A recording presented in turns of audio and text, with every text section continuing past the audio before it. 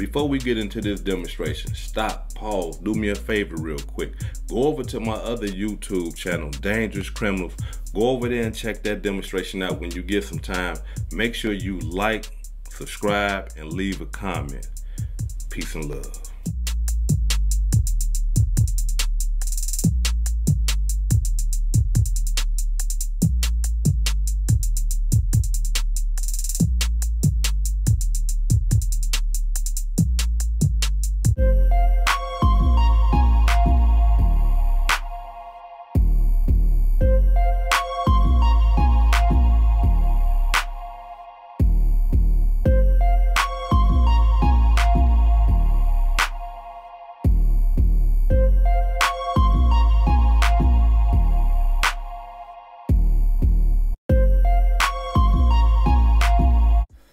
If you hood educated, I'm glad you made it.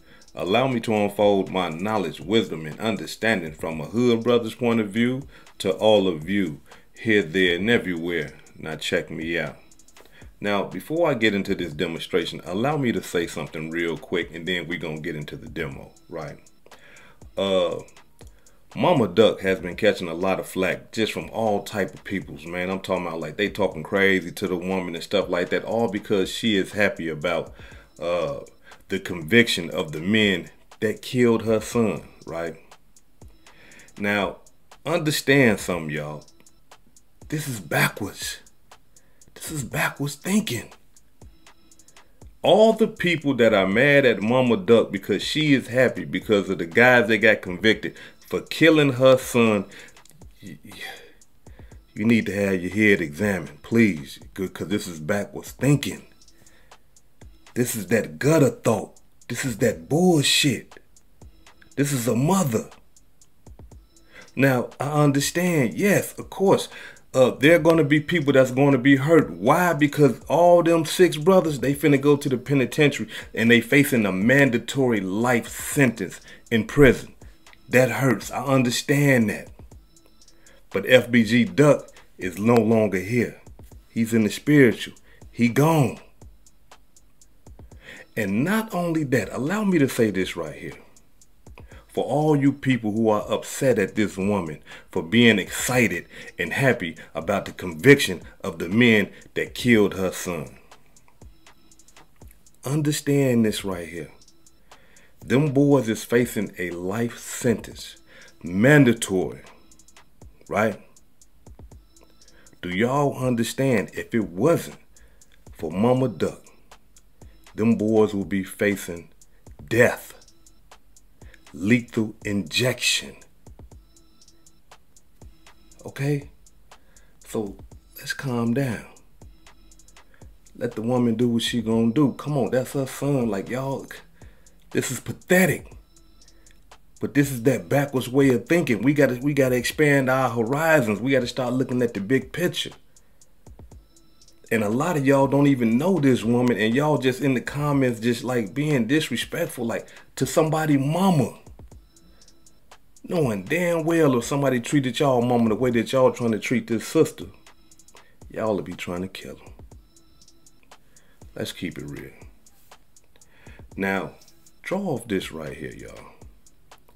Here it is, these 6 brothers, young men, are looking at a mandatory life sentence in prison. Do y'all understand something? I gotta put this out there for the youngsters and for the people that think that they just do small, minute things and crimes and it's not a big deal. That Kenny Mac and Carlos is facing a mandatory life sentence for driving. They ain't shot nobody. They ain't jump out the car, hit nobody with a pistol. They ain't ran nobody over with a car. Nothing. None of that. All they did was drive the killers downtown. The killers jumped out and did what they did. They hopped back in and they drove them right back to O Block. Not a big deal, right? Yes, it is. Yes, it is. Because I want y'all to understand some of my classic, and you young brothers, especially men and women, young sisters and young brothers, understand that when you participate in a crime, I don't care how minute it is. If you participate in any type of way of a crime, you are just as guilty as the person that's actually doing the crime. So when you get somebody that come to you and say, hey, look, check it out. I just need you to look out for me. We finna go ride down on these fools. I need you to just look out. Do you understand that looking out attaches you to the murder or attempted murder or the shooting or aggravated robbery, whatever? All that, just look out for me. Hey, man, I just need you to drive for me real quick. Just let me out around the corner, then meet me around it. Any type of participation in a crime makes you guilty as if you committed the actual crime. You young brothers and sisters need to understand that, because it don't sound like nothing. Oh, I'm just driving the car. I ain't killing nobody. Oh, I'm just going to the store to go buy the bullets. I ain't killing nobody. Oh, I'm just looking out. He just want me to stand here for 5 minutes. I ain't killing nobody. I ain't robbing nobody. I ain't doing nothing. Yes, you are. You are participating. Not only that, you're helping someone commit a illegal crime. That's what you're doing. So understand that. Because here it is. We got Kenny Mac and we got Carlos facing a mandatory life sentence for driving. Just for driving. I'm talking about in their wildest dreams, they would not think that they would be looking at life just for doing this here. Stopping at red lights and stuff. Followed all the rules all the way there. We ain't running no red lights or nothing. Law abiding. Get down there, you let killers out the car. Come on now, look. Understand that. I need to reiterate that. Y'all need to understand that. Somebody come to you saying, hey, look, I need you to think about what I'm telling you, and say, nah, hood educator gave me some game. I can't. Man, we just finna go hit these fools real quick, man. I just hit this lick. I just need you to. Nah, bro. You know, I gotta go pick up my kids, bro. I gotta go pick up my daughter, my son, man. But damn, look, I gotta go to work. This is my wife on the phone, right? This is my girl. You know how she is. Get out the way. Don't participate. Because if you do, you can end up just like the Carlos and Kenny Mac. Now, draw off this right here, y'all. Everybody, and I'm talking about everybody that was associated with that war between 63rd and O Block needs to be paranoid, scared, schizophrenic, shaking in their boots, going to go put money on lawyers and everything right now. And let me explain to you why. The feds are not satisfied with solving the murder of FBG Duck. What? Hood educated. Come on, brother. You gotta be, come on. They just solved a big crime. And listen, I hear y'all. But the feds are not satisfied, and let me explain to y'all why. The Fed want those unsolved murders. Yeah. The feds understand that it was a war between O Block and all their associates, 63rd and all their associates, for years. And a lot of people died in that war. Multiple young men and women died. The feds want to know about those bodies. Yeah. And why all the people that participated in that type of stuff, who are out there laughing, giggling, and kicking it right now like they got away with murder, those 6 brothers that's locked up, yeah, they know about them bodies. They was a part of the war. They was there. They participated. The feds want to holler at them about those bodies. You gotta understand that. That is just what the feds do. The feds greedy. They greedy. The feds want to connect the dots. Yeah, we done broke y'all down, but no, we want them other bodies. Yeah, that's what we want. We want everything. You see what I'm saying? The feds don't play like that. Like the state, they get happy, throw parties on once they solve a crime. No, the feds look deep. And they understand that now that them 6 brothers that they got locked up, that pressure is on them. Yeah.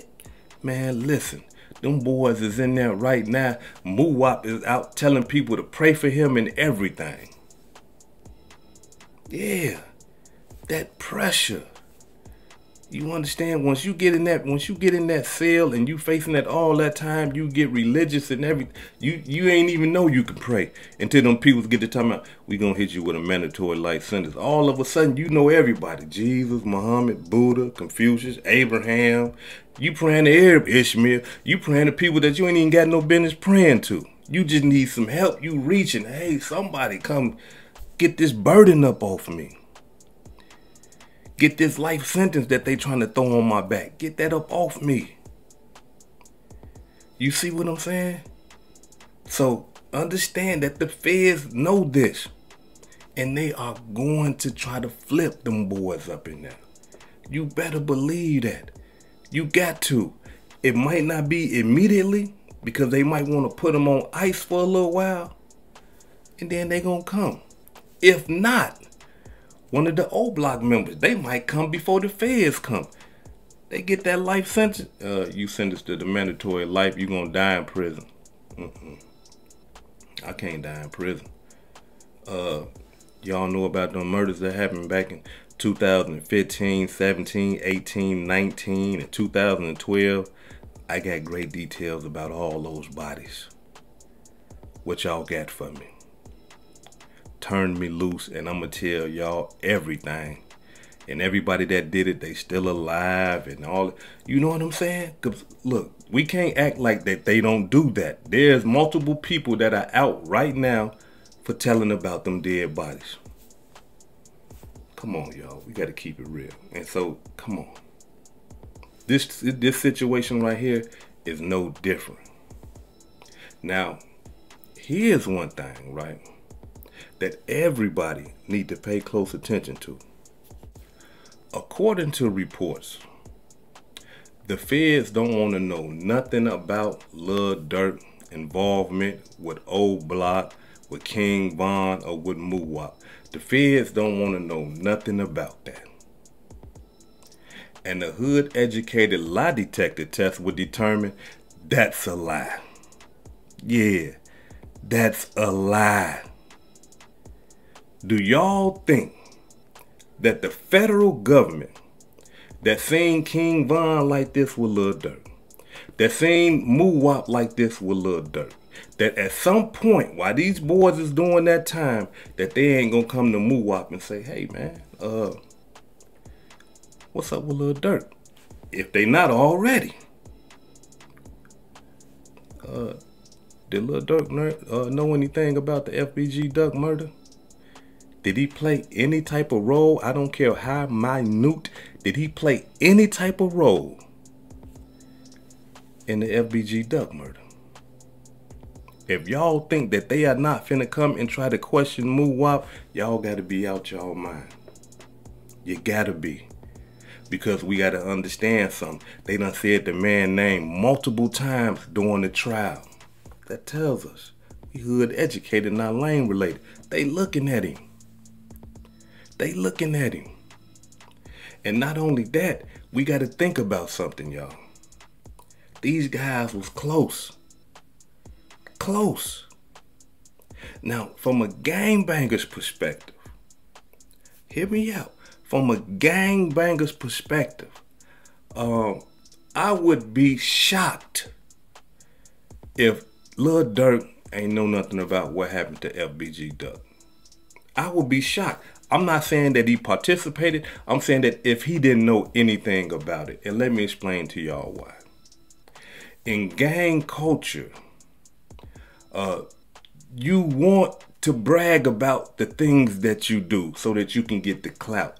Stupid, dumb, yes it is. I'm talking about the dumbest in the world, but that's how you get the clout. If you out here gangbanging and you killing people and you can't tell nobody or don't nobody know you did the murder, what's the use? What's the use of doing all that killing? Can't nobody say that, hey, look, them vice lords over there, the one that killed dude now. Gangs want the recognition. That's why they got the RICO thing. What is RICO all about? Gaining notoriety for the gang by committing crimes. So this is what gangs do. Hey, look, man, some type of way it gets out that them over there is the one that killed them over there. And being that these guys was this close, King Von and Lil Durk like this, Moowop and Lil Durk like this, not one time them boys ain't say, hey, bro, look, yeah, man, you know, dude, man, yeah, that they not once told him what was going on. Or if he didn't participate, because we don't know. I'm not saying that he did. So all Lil Durk fans, calm down. Yeah, I'm not talking bad about your true Lord and Savior. I'm not, Lil Durk, yes. I'm not talking bad about him. I'm just keeping it real. I'm just, look, the truth hurt. It's the body blows the truth. It hurts. But if you in the streets, you know what I'm talking about. You know exactly what I'm talking about. There's no way, none whatsoever, that King Von and Moowop didn't sit down or solo sit down with Lil Durk and let him know what was going on. And I'm not talking about beforehand because I don't know. But I'm almost sure after, yeah. Hey, look, we the ones that, you know what I'm saying? Gangbangers need that notoriety. They need that. Why? Because that's how they get their clout. That's how they get feared. They don't get feared just because they got a name called Bulldog and 357. No, shoot them up, let loose on them, you know what I'm saying? Like, no, these guys, they got to live up to these. What's your name? My name is Let Loose. Okay, then with that, you letting that thing loose. My name is Splat. You splatting them. You see what I'm saying?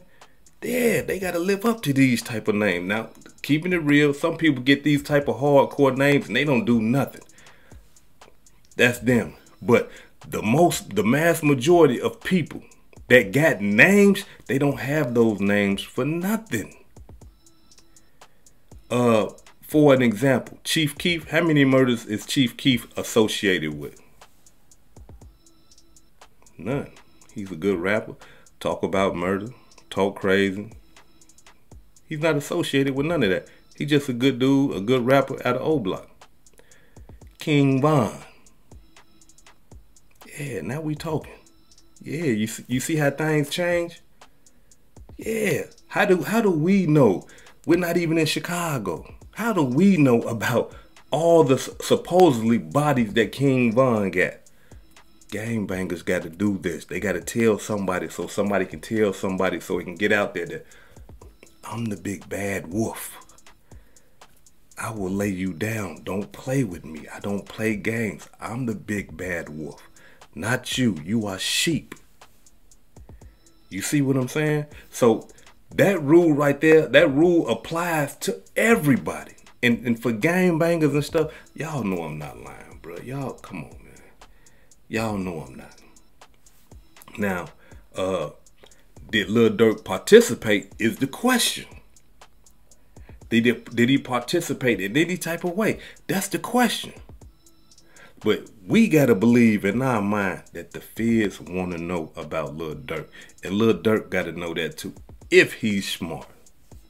And the thing that possibly make Durk suspect is this right here. When Moowop caught that murder, what Lil Durk did, unfollowed him on Instagram. Yeah, he done said free Moowop a couple of times. Ain't no harm in that right there, you know what I'm saying? Where the lawyer money at, where the support at. I'm talking about the real support though. You know, like where's the, you know, how you supposed to be with your guys when y'all locked in like this. You know what I mean? It wasn't none of that. The boys done got convicted. I ain't seen Lil Durk say nothing about, man, free move up. That's sad. Don't worry about it. I got your babies and none of that. And you know, he ain't got to say that. Let's just be honest. He ain't got to put that out there. He ain't got to say that. And he ain't got to put none of that business out there. But we're living in that age and time where we're used to people just letting everybody in the world know about their business. But for him to unfollow Muwap after that, it looks suspect. For him to speak more about Young Thug's Rico, and he didn't unfollow Young Thug, it looks suspect. You know what I mean? And not only does it look suspect, but it is smart at the same time. It's smart, and let me explain to you why.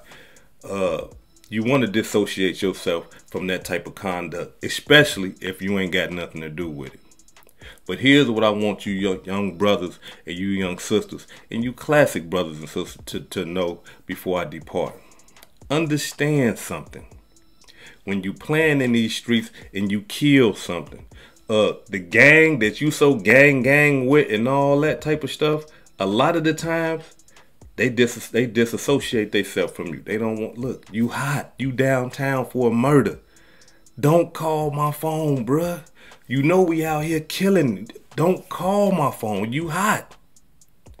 Don't expect me to come and see you, to give you no look. None of that. You hot. And that's just how it goes.